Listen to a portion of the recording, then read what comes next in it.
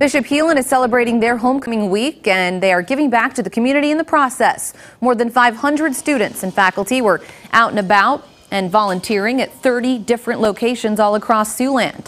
This was for their annual service day. Roughly 20 students were at Camp High Hopes this morning, helping out with cleaning the floors and the chairs at the Meadowlark Lounge before an upcoming event. Yeah, this is one of my favorite days because we all go as a homeroom and we all have different locations and different parts of the community. I think it's a really good way to show Heelan and what it's all about. Other locations where Heelan students volunteered included the Ronald McDonald House, the Food Bank of Siouxland, and even at the Siouxland Humane Society.